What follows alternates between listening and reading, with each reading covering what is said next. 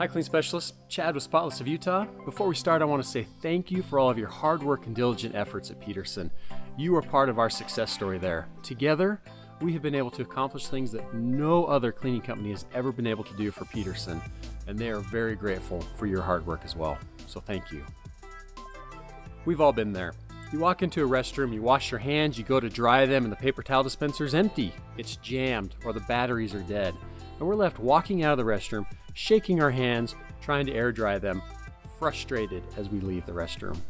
Today we want to prevent that same type of frustration from happening to our customers at Petersen by learning how to properly install batteries and paper towels in the EnMotion paper towel dispensers. As we approach the paper towel dispensers in the restrooms at Petersen, we always look to the bottom right-hand corner to see if the red LED light is on or flashing. If it is illuminated, that means that the batteries are low and need to be replaced immediately. To replace the batteries, simply open the dispenser, remove all the paper towels from inside the dispenser, pull out the cartridge of batteries at the bottom of the dispenser and open it up. Inside you'll find 4 D-cell batteries. Throw away the old batteries, replace with the new batteries, and put the cartridge back in. Before closing the machine, push the blue button on the inside lower right-hand corner of the dispenser to verify that the batteries are working and that everything is moving properly. As you go to replace the paper towels, please notice that at the back of the dispenser there is a guide that shows how paper towels are to be loaded properly into the dispenser. We have 2 scenarios when it comes to replacing paper towels.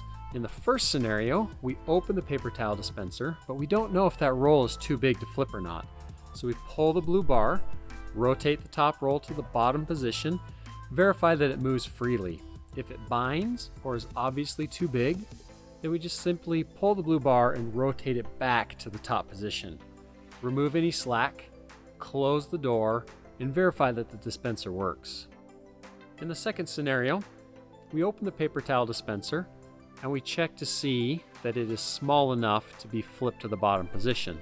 We do that by pulling the blue bar, rotate that top roll into the bottom position, verify that it moves freely, that it's not binding, and take out any slack of the paper.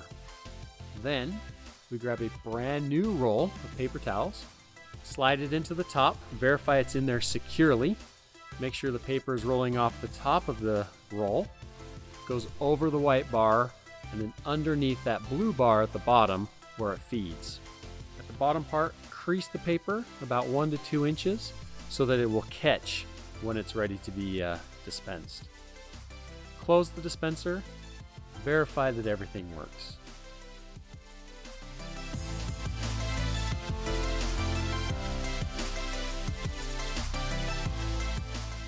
We appreciate that little extra time you take to verify that the paper towel dispensers in your buildings are working properly, that they're not binding, that they have enough paper towels in them for the next day, and that the batteries are good. If you have any questions on anything we discussed in this video, please let your QA know, or feel free to reach out to me as well. Thank you.